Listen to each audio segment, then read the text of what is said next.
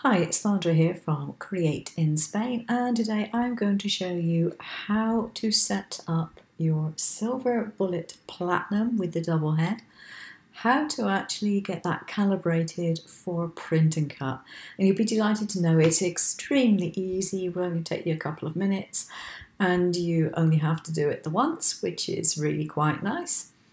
And it's also aided by this thing over here, which you can see my camera. It's a time cam. If you have purchased the Platinum, you will know that the time cam aids a laser alignment of your print and cut. Now, it is a separate app. The instructions with your machine will tell you to go to the store, the online store, and to download the app. You put the app into your applications folder and you close it down first of all. And then what you need to do is to open up Shortcuts a lot. This is version 5 Pro, so you'll either have version 4 or version 5 Pro for this. And then you need to connect your machine to the computer. You plug it in at the mains, and you take the machine offline and position the right tool holder to the bottom right of your piece of paper or card or whatever it is that you're using to do your test. Now, I recommend that you do this with a pen tool because it saves a lot of aggravation. Having installed the app, what you want to do is to make sure that you have your computer and your camera lead plugged in to your computer as well. So you have a little thin cable that is a ribbon cable, and it goes to a short cable which has got USB on one side, then it's got the camera switch in the middle and another USB on the other side.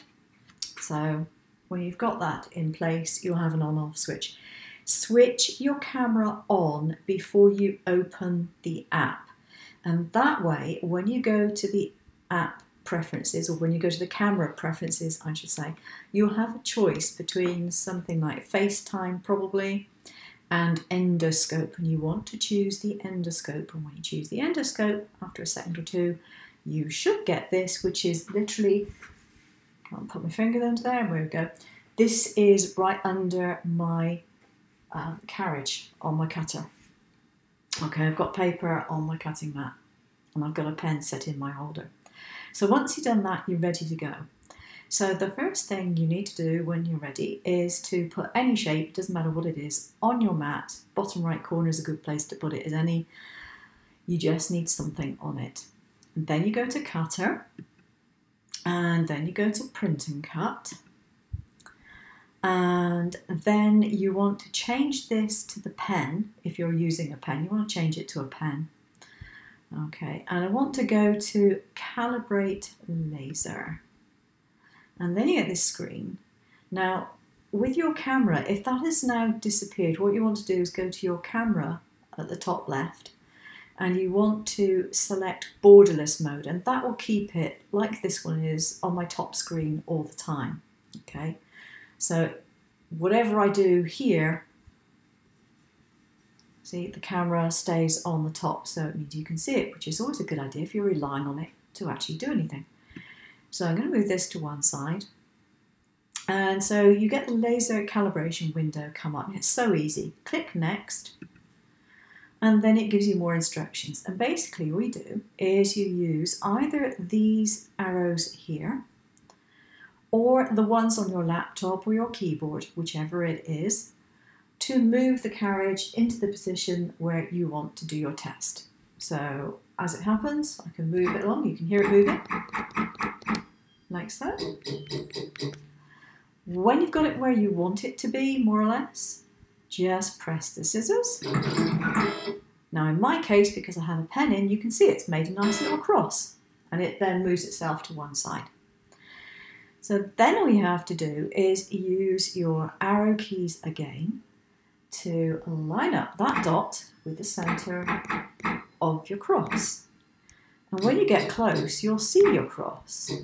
Ah, there we are. And you can move it. Now, if you want to move it in smaller increments, for a Mac, it's holding down the Command key. I can't remember what it is for Windows. Sorry, you'll have to check that in the paperwork. There you are, you see? And you can move it into place. And then all you do is you press finish. And you're done. That's your calibration. Now you can go ahead and do your print and cut as you would normally. Now, for those of you who don't know how to do a print and cut, it works very much on the same principle as this. You select your design, you make sure it's listed as print and cut, not just cut or print and cut. And then you print it off. And once you've got it printed, you put it on your mat. You line up your carriage with the bottom left of the paper again. And then you just obey the instructions on the print and cut. And basically what you'll be doing is you'll be lining up this laser dot with 3 points, one on the top left, top right, and bottom right. And once you've done that, you'll be pressing the cut button and off it goes and it cuts it out for you, which is really nice.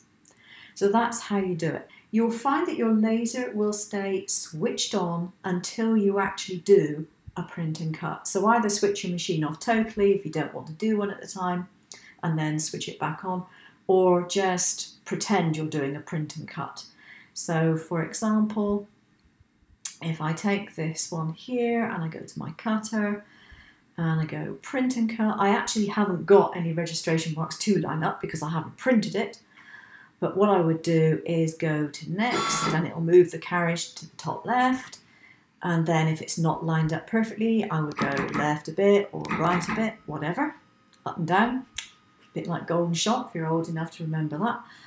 And then I'll go to next and do the same again and next, and then it tells me to cut, so I cut. And in my case, it's just drawn the square because I didn't have a pen, I didn't have a blade in there. So that's how you do it. So it is really, really easy. Hope you enjoyed the video. Thanks for watching. Bye bye.